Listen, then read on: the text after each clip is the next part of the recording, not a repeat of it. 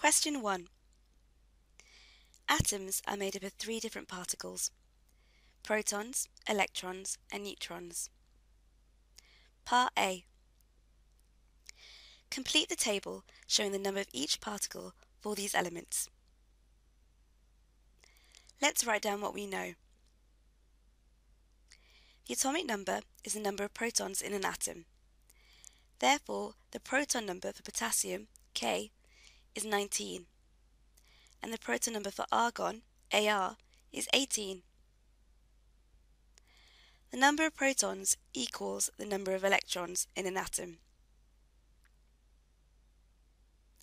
Therefore, the number of electrons in potassium, K, is 19, and the number of electrons for argon, Ar, is 18.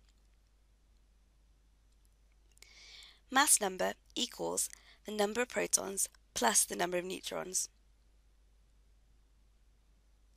We can rearrange this formula to give us neutrons equals mass number minus protons. Potassium has a mass number of 39 and has 19 protons. 39 minus 19 equals 20. Potassium therefore has 20 neutrons.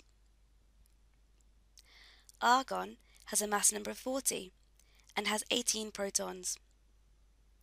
40 minus 18 equals 22. Argon therefore has 22 neutrons. Part B.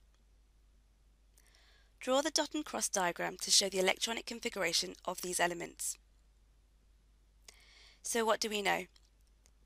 The first shell in an atom can hold a maximum of 2 electrons, and the next shells in an atom can hold a maximum of 8 electrons. Potassium has 19 electrons, 2 in the first shell, 8 in the second shell, 8 in the third shell, and 1 in the fourth shell. Argon has 18 electrons, 2 in the first shell, 8 in the second shell, and 8 in the third shell.